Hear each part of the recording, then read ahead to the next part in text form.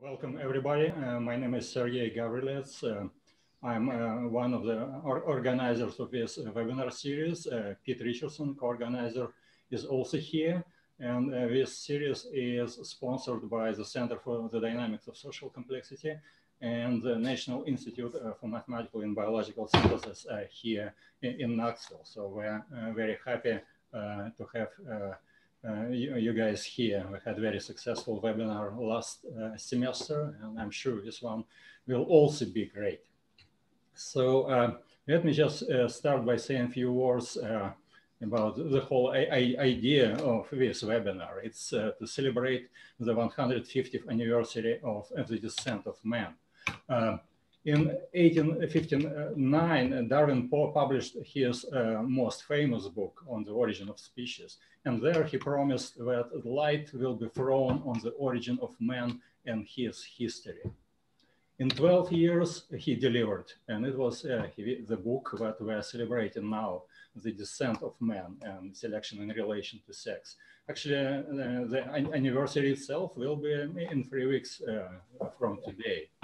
And the book is really brilliant, and it's fair to say that it foreshadows many modern theories of human origins and evolution. And that's kind of what we'll be focusing in this webinar series. And there are many different insights in this book, but I want to emphasize just 3 of them. And the first one is that humans, like every other species, are a modified descendant of some pre-existing form. And for us, it's apes. And the second one is culture and cultural evolution were particularly important in human origins and human evolution.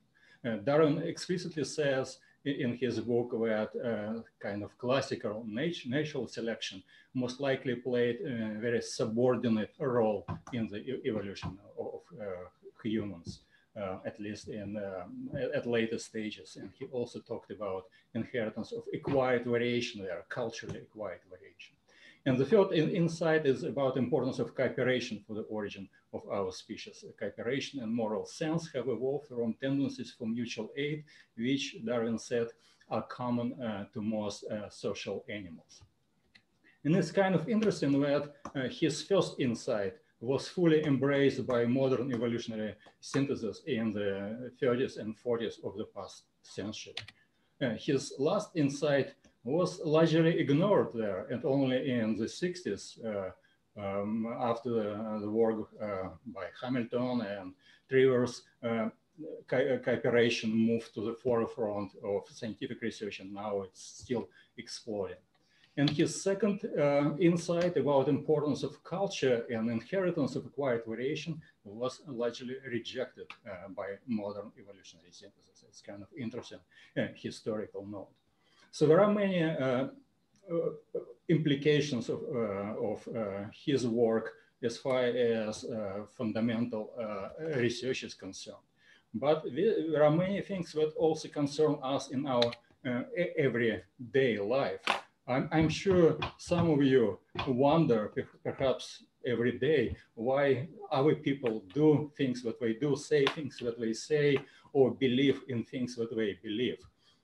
But Darwin's book and the research that it stimulated offers some possible explanations of why this happens.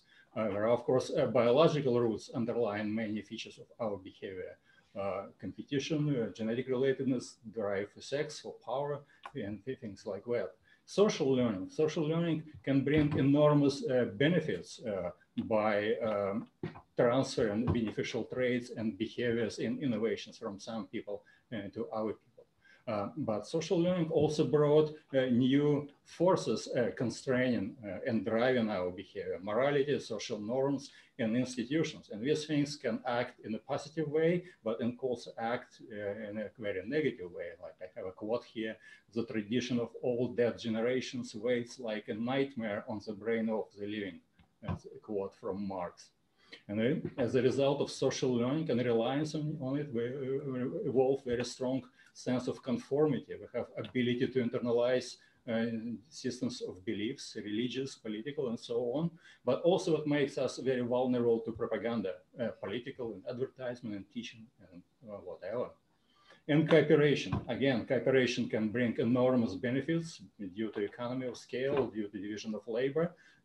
Cooperation also results in the emergence of specific coalitionary psychology that can bring us together if our group faces or we perceive that there is a challenge, but it can also cause a very negative or hostile reaction to others who differ from us in their looks, behavior, or beliefs.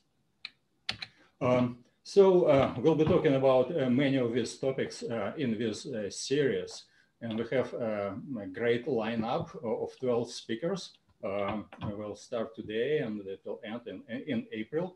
Most of the seminars, webinars will start at 11:45 Eastern time, but there will be some differences, so pay attention.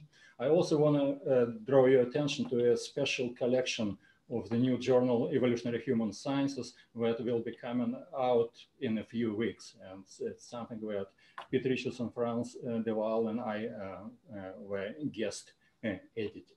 So there is a lot of exciting things going on. And if you want to know more about recent developments and get a bigger picture of what's going on, I would recommend you a couple of books.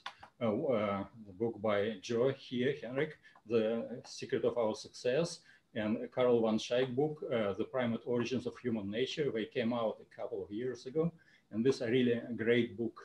And then there is a new one that is coming out, I believe, in a month by Leslie Newsom and Pete Richerson here, The Story of Us. And I also highly recommend this book to you.